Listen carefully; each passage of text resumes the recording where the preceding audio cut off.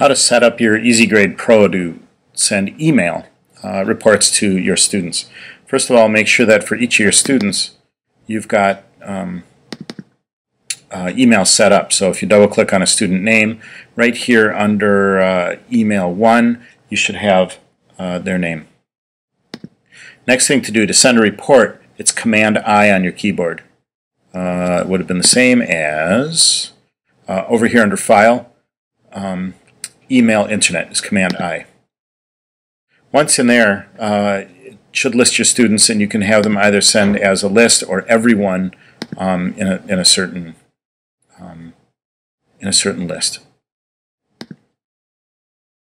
I'm going to select a student from a list. I'm going to send to Dan Trockman. And then up here under Options is where we need to set some things up. Email subject should be your grade. Whoa! Your grade report with student name. And then I'm going to send to email address 1. So for example, you could have set another one up under Other, and you could have set up Parents. This is where you can select which email address to send to. Under email setup, here under teacher email, you set that to your name and your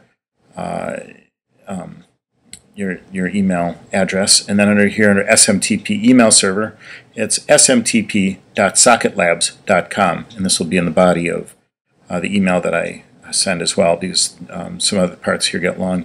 You want to override the default SMT port to 2525. This one you'll have to click SMTP server requires authentication. The ID is server 6342. All of that in the email as well. And then over here under password, it's a very long password. Unfortunately, you cannot copy and paste it into there, so you're going to have to type it very carefully. If your email does not send, chances are it's not sending because you got that email address wrong. Also, under student email address, if you just wanted to type in the student's username, for example, SEHinton14, and leave off the @blakeschool.org, if you have any incomplete email names in the student profile, it'll automatically fill it in with @blakeschool.org. So if you're typing those in by hand, you know that you can leave that part off.